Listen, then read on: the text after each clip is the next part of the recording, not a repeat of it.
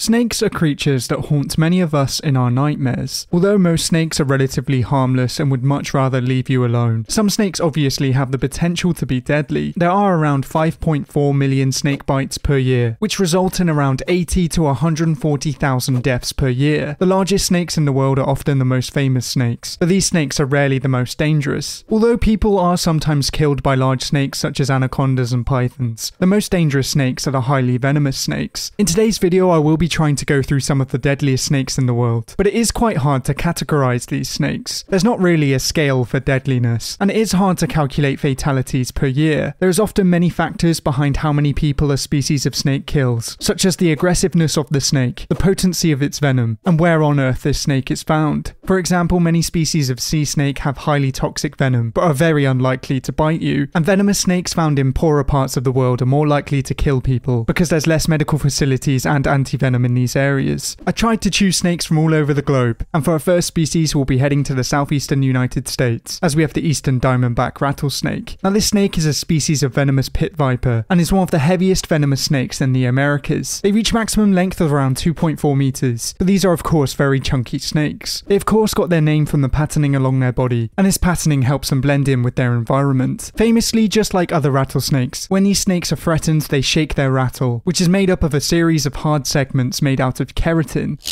Wow. Here, get the camera.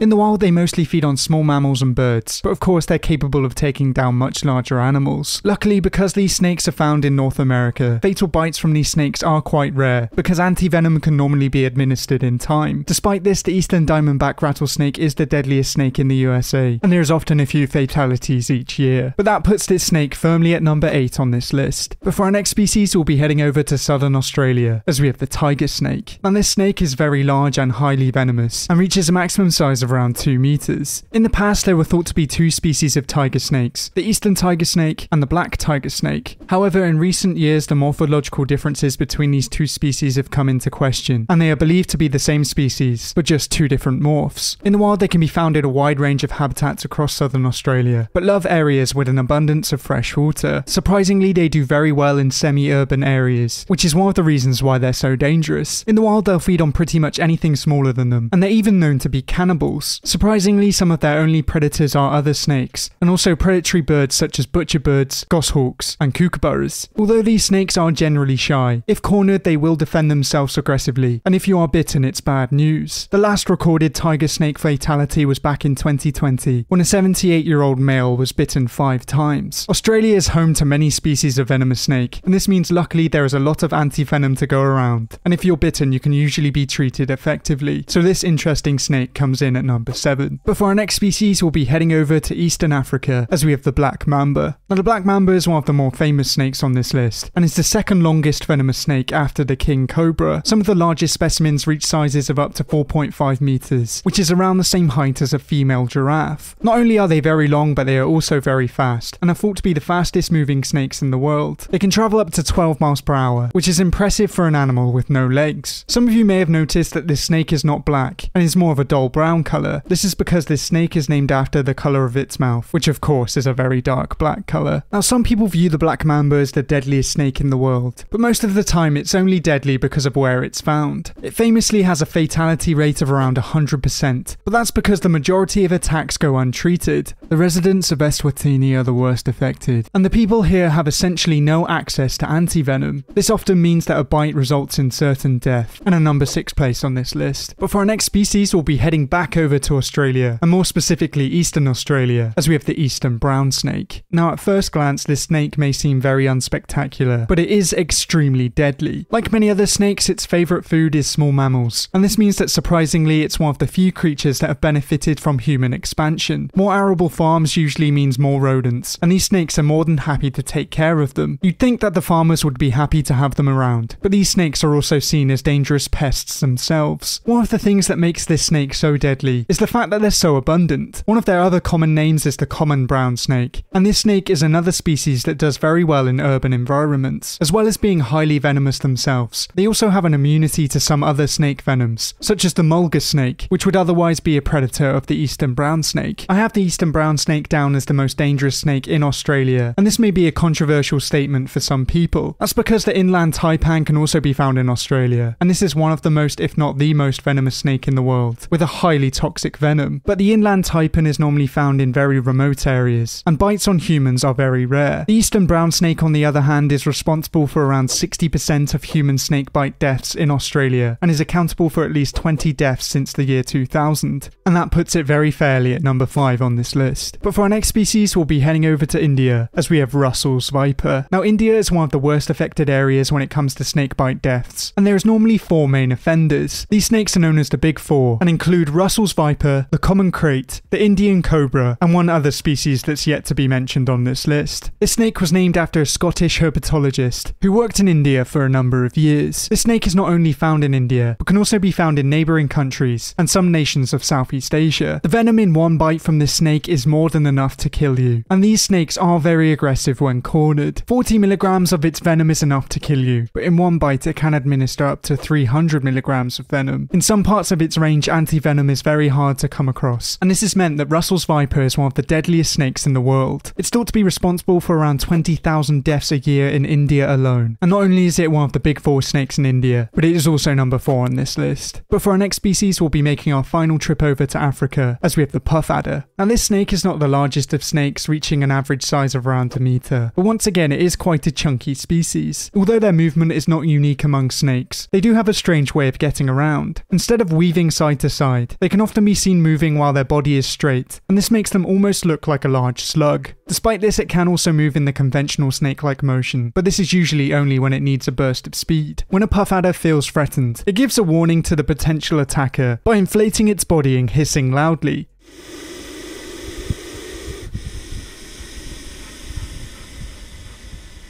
This is how they have got their name, and again, just like the rattlesnakes, this warning makes them slightly less deadly because you're more likely to notice them and then leave them alone. Now, the puff adder's venom is not as potent as the black mambas, but it is responsible for more bites in Africa and more fatalities. The mortality rate is only around 15%, but if left untreated can get as high as 52%. So even though they're not as famous as the black mamba, they are more deadly and are number 3 on this list. But for our next species, we'll be heading to Central and South America, as we have the Fer-De-Lance. Now, the Fer-De-Lance is a species of pit viper and is very adaptable and can be found in a wide range of habitats. They can often be found in areas of rainforest and usually feed on many of the creatures that can be found both in the treetops and on the rainforest floor, but as well as being found in wild areas. This is another species that does well in semi-urban areas, and although it can be useful for controlling rodent numbers, they are obviously also very dangerous. Like with many of the other snakes on this list, the main reason why they're so deadly is their aggression. They're more likely to bite than most other snakes, and their venom is particularly nasty. Bites from the Fer-De-Lance result in a fatality rate of around 9%, which at first doesn't seem that bad. But bites from this snake can result in necrosis, and may also cause gangrene. This means that often limbs have to be amputated after a Fer-De-Lance bite, and many people die from sepsis. So even if a bite from this snake doesn't kill you, it can ruin your life. And as well as this, it is the deadliest snake in South America, and is a close number 2 on this list. But for our last species, we'll be heading back over to India, as we have the Indian saw-scaled viper. Now, this was the mysterious 4th member of the Big Four snakes in India, and although it's on this Big Four list, it is not a very big snake. They are usually no larger than 60 centimeters long, but this small snake can pack a punch. This snake mostly only feeds on small creatures, such as lizards, frogs, and even insects. For this kind of prey, your venom doesn't need to be very toxic, but surprisingly, this snake's venom is. The lethal dose of venom from this snake is around 5 milligrams, but they can inject a maximum of 72 milligrams in one bite. Once again, the reasoning behind this snake's inclusion on this list is not only down to its venom, but is also down to its behaviour. It is one of the most aggressive snakes in the world, and is very quick to bite when threatened. Although it's called the Indian saw-scaled viper, it is found in many other countries across Asia, and although it only kills around 5,000 people annually in India, it's thought that up to 50,000 people are killed by this snake globally each year. That puts it firmly at number 1 on this list, as many experts see it as the most deadly snake in the world. Because of snake snakes potential danger. Many people view them as evil creatures and even treat them badly. This is completely unnecessary because they play an important role in their ecosystem, and in most cases they just want you to leave them alone. If you think I've missed any snakes out on this list, then let me know down in the comments below. But thank you for watching, I hope you enjoyed. If you liked it, please leave a like and subscribe if you want to see more videos like these. But until next time, goodbye.